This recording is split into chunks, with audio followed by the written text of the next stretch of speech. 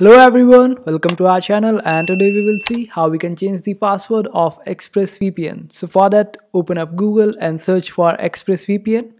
Then open up the ExpressVPN's website, and after that you will see this option of My Account. Just click on it and then click on Forget Password. Here type in your email and then click on Send Instructions, and a link will be sent to your email. Just click on that link and you will be redirected to a different page where you can change your password easily, and that's how you do it. I hope this video was helpful. Make sure to hit that like button and also subscribe to our channel for more helpful videos.